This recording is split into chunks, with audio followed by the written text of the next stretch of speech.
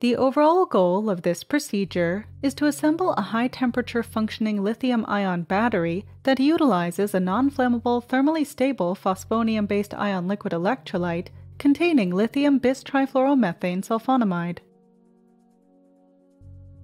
This method addresses key challenges in the high-temperature energy storage field, specifically the safety issues with the use of conventional electrolytes in lithium-ion batteries. The main advantage of this technique is that it provides an approach to synthesize and characterize thermally stable electrolytes and to construct high-temperature functioning lithium-ion batteries. Though this method provides insight into rational design of ionic liquid electrolytes optimized for lithium-ion batteries, it can also be applied to supercapacitors and other energy storage devices.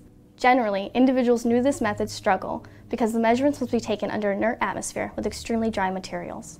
Visual demonstration of this method is critical, as introduction of ionic liquids into batteries is challenging due to their high viscosities.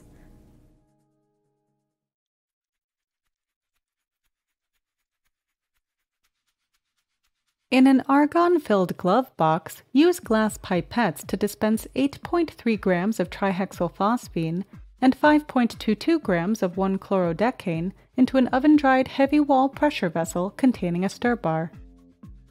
Cap the vessel with a PTFE bushing and stir the mixture under argon at 140 degrees Celsius for 24 hours.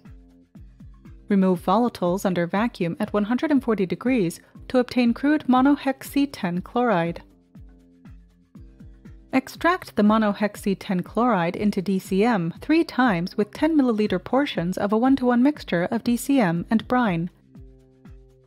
Remove volatiles from the DCM phase to isolate the monohex-C10.